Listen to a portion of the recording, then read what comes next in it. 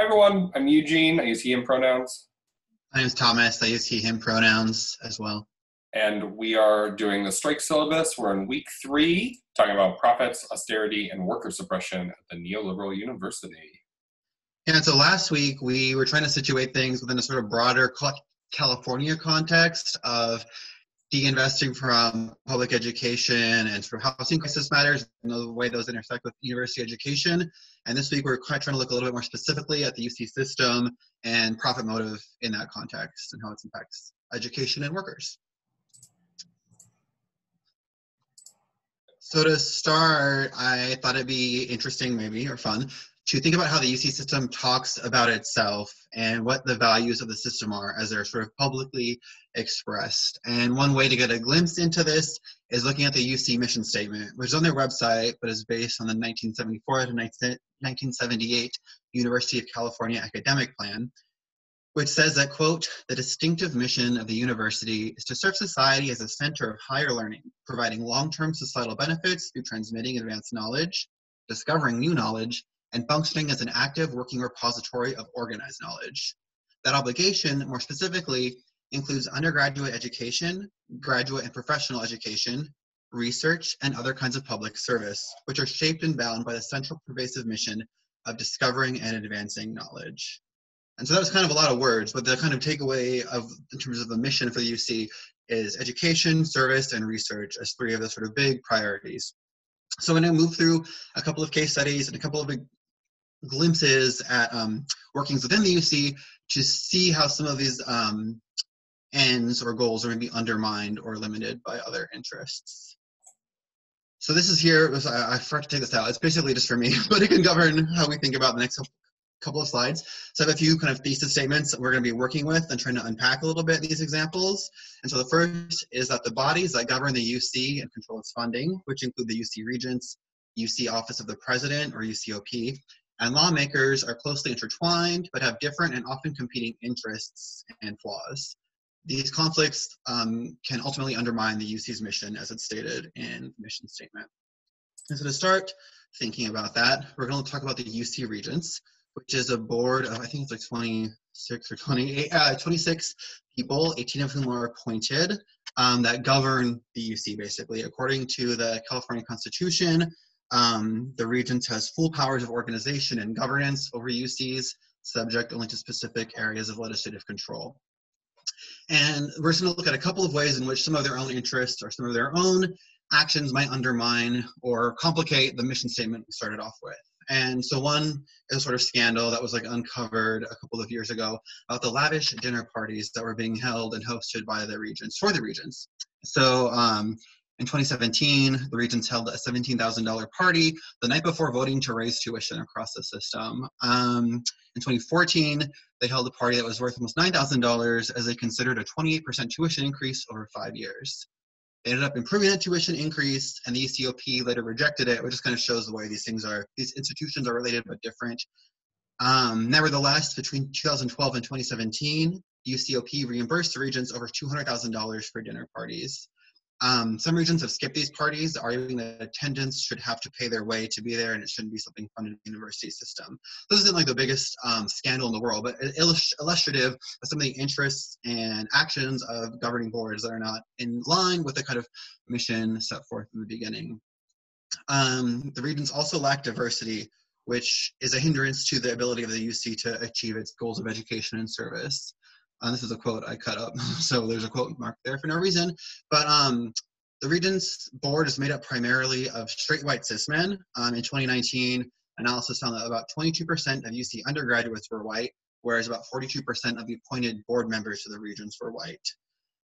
Most Regents don't have backgrounds in education. A lot more of them come from politics, law, or business.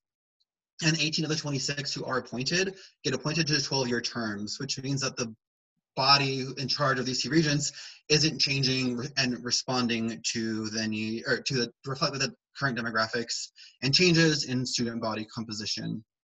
So these are just some of the ways in which the Regents is like not super able to speak to the goals of serving and representing the needs of the community. You can't represent the needs of Black or Latinx or queer communities if you don't have people representing those interests on the UC Regents board. And the other part of the Board of Regents, as Thomas said, 18 people are appointed. The ones who are not appointed are people like the governor, the lieutenant governor, the UCOP president.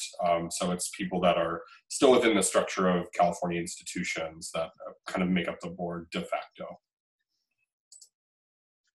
And so this is a big board, and they're not uniform in all their opinions, but just one sort of Regents quote that I thought was interesting about some of these tuition raises, which are often controversial, came from Regent Eleni Kounalakis, the California Lieutenant Governor, so not an appointed regent, one of the ex officio regents, who said that I'm concerned that spending decisions are made as if money is no object, and then when the bill comes, everyone shrugs and says, well, if the legislature doesn't fund that, I guess it's just going to have to go on the backs of students. Which indicates both some of interest and recognition of the needs of students not always being met by the UC Regents' decisions, but also the role of state legislators and lawmakers in shaping a lot about how the university works and is funded. And to that note, another kind of thing I want to look at is like a mini case study that exposes some of the tensions in UC governance is the 2017 audit of UCOP, which was a big sort of scandal when it came out. The audit found that UCOP was collecting revenues from campuses that it was not spending and basically stockpiling and effectively maintaining what the auditor characterized as sort of a slush fund. The auditor said that that slush fund was worth $175 million, and the UCOP did not deny that they had this fund, but said it was only $38 million. So there's some dispute about the numbers, but not about the nature of what was happening. The UC Regents said that they might have voted against certain tuition increases. If they had known about the slush fund, they are often presented with the image of a UC system that's sort of financially buckling, and so they might not be looking to tuition increases to increase revenue had they known about this fund. Nevertheless, to their credit, the UC Regents did defend UCOP after the audit was released, by and large. And one thing that the auditor found, which shows maybe some of the ways in which legislative interests don't exactly line up with university interests, was that I should have reversed these points, but the auditor characterized the UCOP's research budget as excessive, which is kind of weird if you think that one of the main goals, as stated in the statement of purpose, is to conduct research. And a professor at UCSB in the literature department, who I linked in the notes, I forget his name at the moment, but he suspects that part of the reason that research is seen as excessive is because the UCOP frames the UC's mission specifically around education and service, and specifically not around research when appealing to state legislators. So legislators find education and service more compelling reasons to give funding and to throw money at than they feel about research. So this is kind of complicated, but just showing the different ways that different interests shape how university is able to function.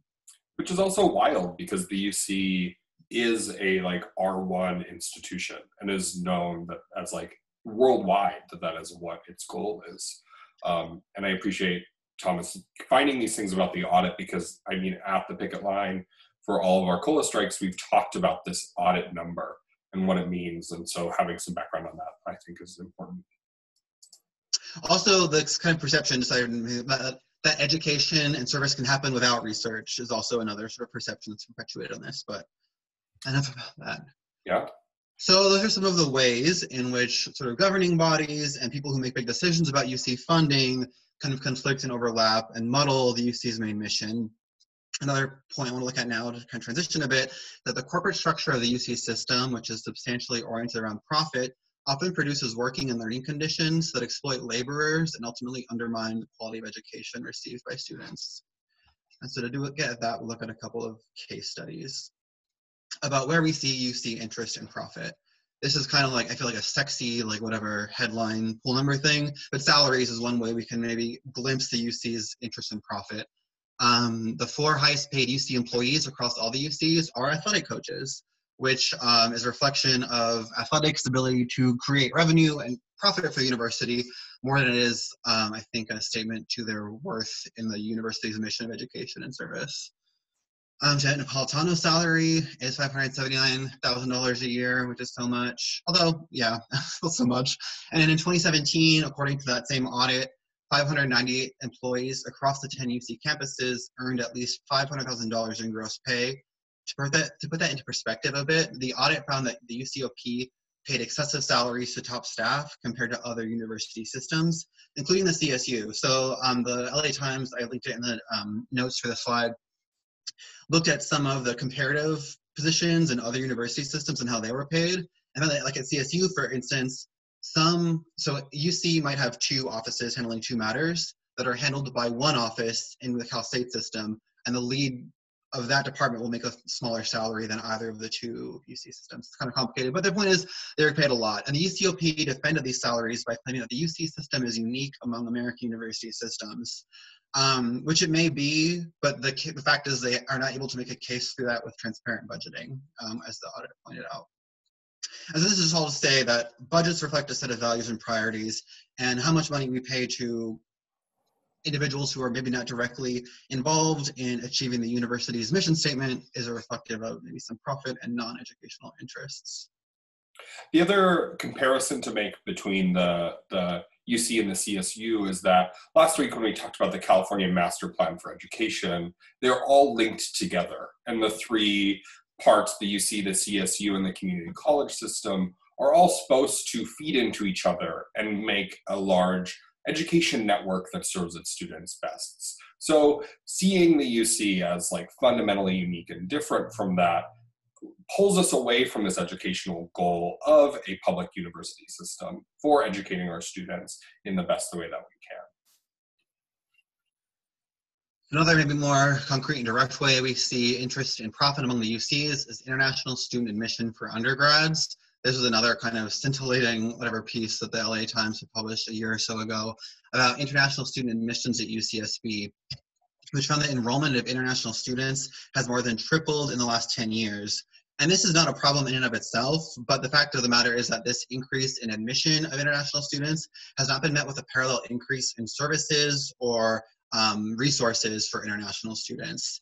The measures that have been suggested by administration as far as how to help international students have basically involved putting extra teaching burden on instructors rather than generating new services or departments or things of that nature. So the suggestion is that professors should be having introductory classes for international students specifically and should create new curriculum for them rather than funding new kind of services and new educational access. Increased international tuition has been used to offset funding cuts following the 2008 financial crash, which explains why in the 10 years specifically it's increased so much. It's been seen as a way to recoup revenue. There's another quote on that from edsource.org. The ranks of non-Californian undergraduates at UC skyrocketed after the 2008 recession to help fill in for state budget cuts. From about 5% of undergraduates to the current 18% of all 222,500 undergraduates in the fall of 2018, according to university statistics.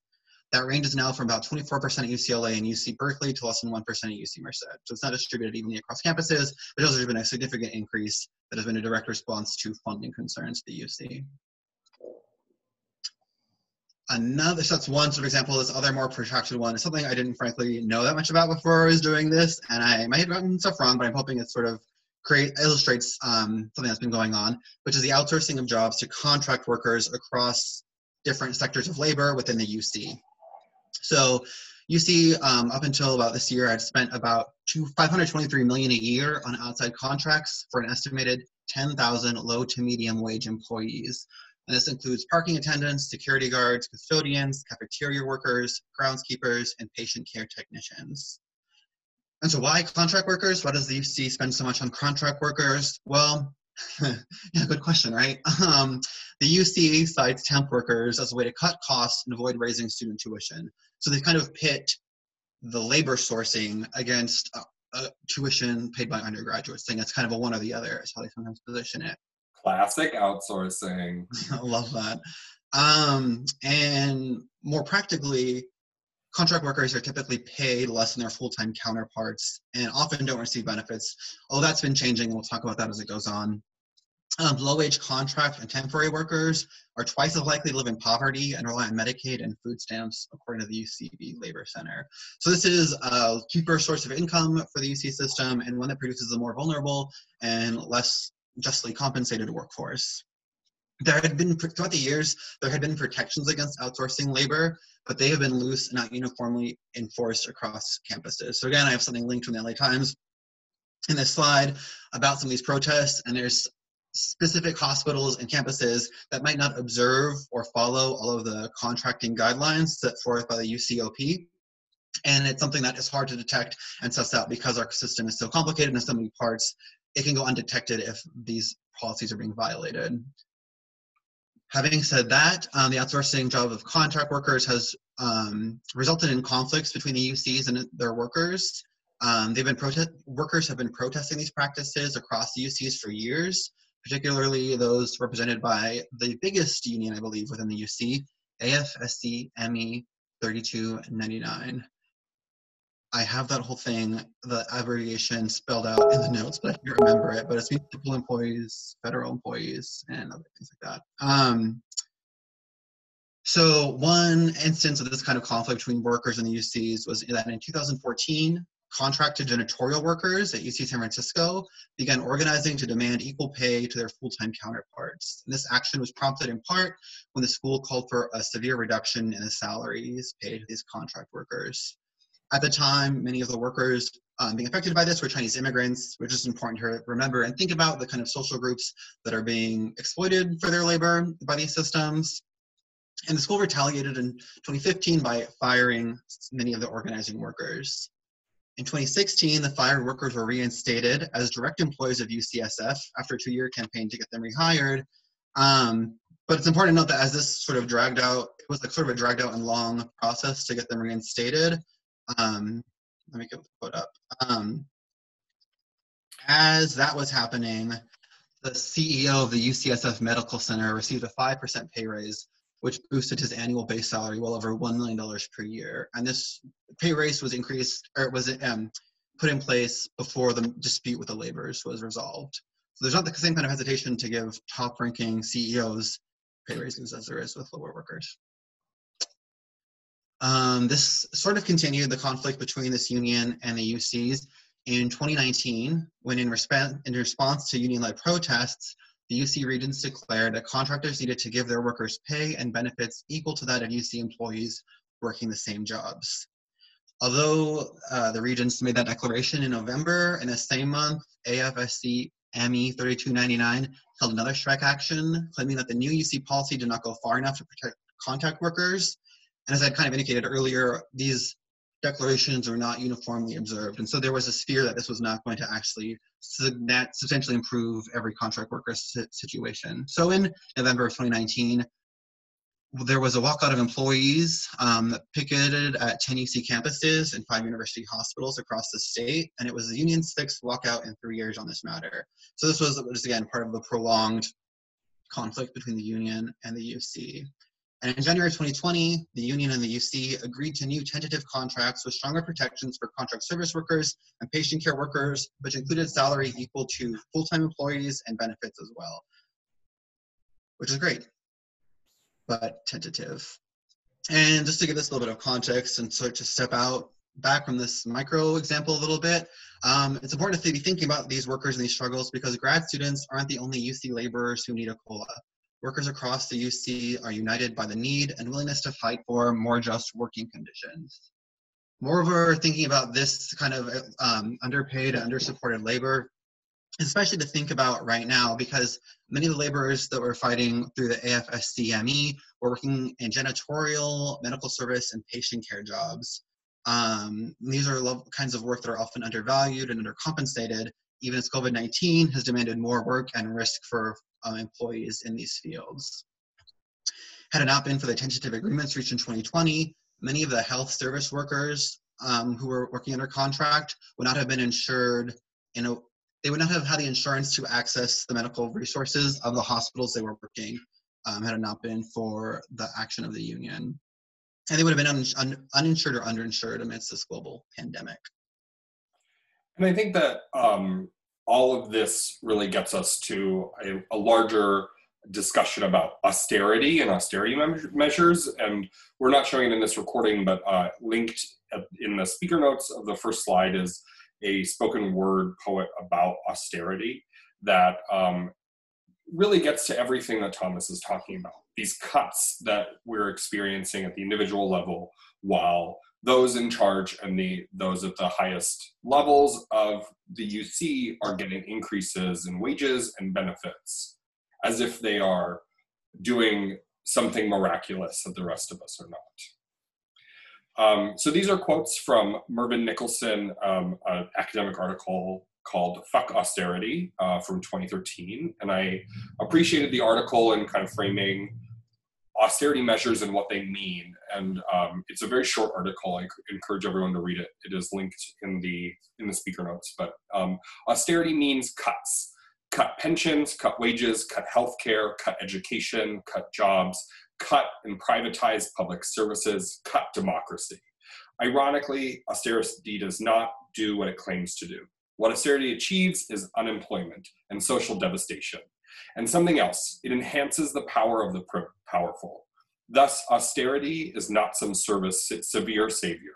It shifts income upward. It is a means of disciplining, I'm terrible at reading today, apologies, disciplining those who work for a living as opposed to those who own for a living. To the 1%, solving the economic problem means enhancing their power. Education is justified strictly as a means to profits for corporations.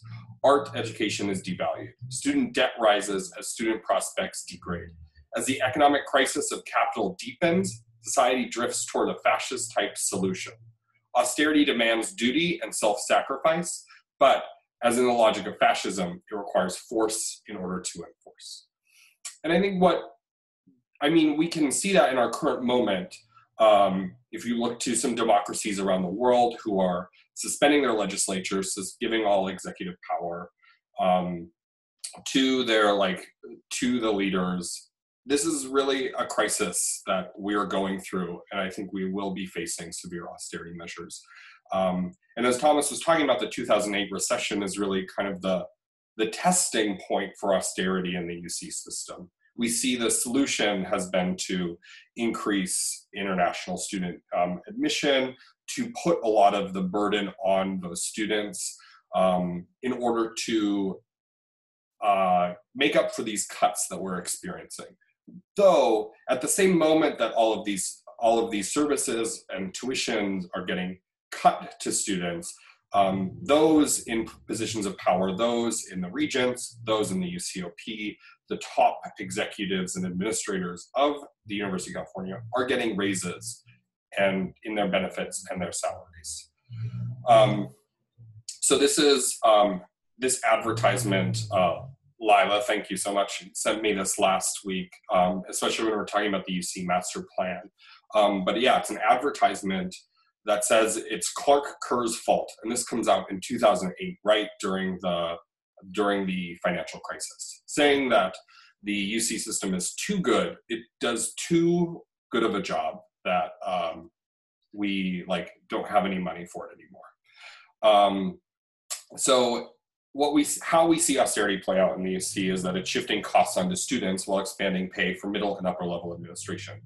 So in 2009, directly right after the 2008 financial crisis, the UC Regents were proposing a 32% tuition hike, which resulted in protests all throughout the state in UC and CSU campuses. Hundreds of people were arrested, students and faculty and staff members, and really had widespread police violence and was a precursor to the Occupy movement in 2011.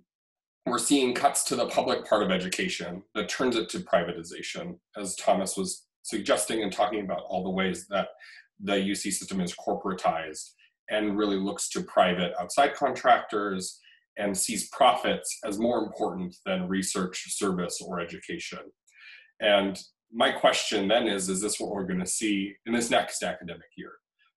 Here at UCSB, well, actually at all UC systems, we've got an email from all of the chancellors saying that everyone has their jobs in staff until the end of the fiscal year. So July 1st, we'll see if there are cuts to those jobs, where the pressure will be put. And my guess is largely will be on the lower salary people, no cuts to the top, but definitely pressures on the bottom.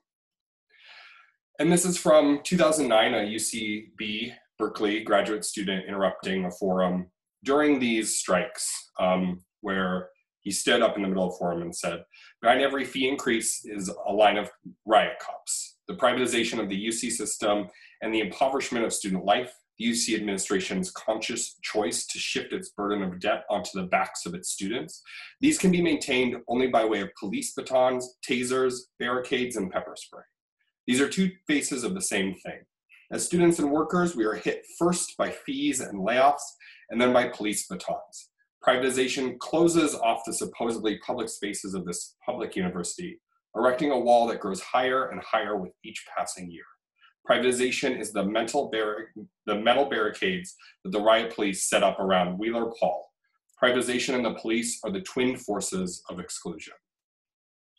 And I think for all of us who have been seeing the COLA movement unfold, that image of like riot police is with us when Santa Cruz went on strike at first. And so I feel like highlighting these instances of police violence really just highlights what the UC system does and has been doing for years. This is a great graph that is nice to end on, that kind of shows both the twinned forces of state funding decreasing to the UC and rising tuition to help offset these cuts. So we can see really at the 2008 crisis, the state funding decreases hugely and tuition rises to the point that like the amount of money owed by each student is huge, huge, huge. And a case could be made by that the UC system still is a Hispanic serving institution, still serves a huge amount of first generation students, and does give out a lot of Pell Grants to its students. And that being said, as Thomas was correctly pointing out, we have higher rates of admissions without the same amount of services to these students.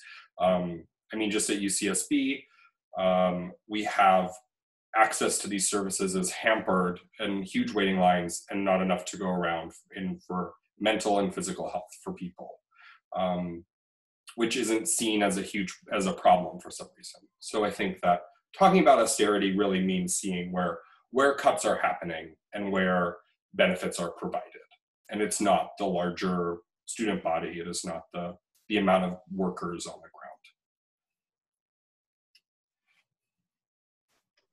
So yay, everything is so good. So hopefully outlining some of the ways in which profit, austerity, and worker suppression have been enacted throughout the UC system in different ways. Next week, we're looking again at a sort of more broader, we're zooming out from the kind of ultra local to look at a broader phenomenon that I'm obsessed with, and Eugene knows what I'm talking about, but disaster capitalism and neoliberalism, which we're very much in a moment of right now, and Naomi Klein is like the coiner of. So we're going to talk about that next week. As disaster, as a moment in which big changes are possible, both kind of regressive, neoliberal, privatized changes, but also possibility for progressive, positive change opens up. So we're going to talk about that next week, and hopefully use this as a way to transition for the rest of the quarter to look at examples of protest and resistance and people's movements that we maybe look to as like models moving forward. Yeah, and I think for this week, we highlighted a few kind of micro cases and touched upon some bigger issues that if you were using this in your classroom, you could really specialize in, really look at some of these particulars and kind of zoom in or even zoom out to take a longer look. We're really kind of basing this in like the last 10, 12 years, but this is definitely not unique, but is kind of an outgrowth of the crisis. So yeah, I appreciate you, Thomas, and this wonderful presentation. Yeah, it was so long. Sorry, my slides had so much text. But yeah, thank you. It was so fun. I love it. And scene. Yeah.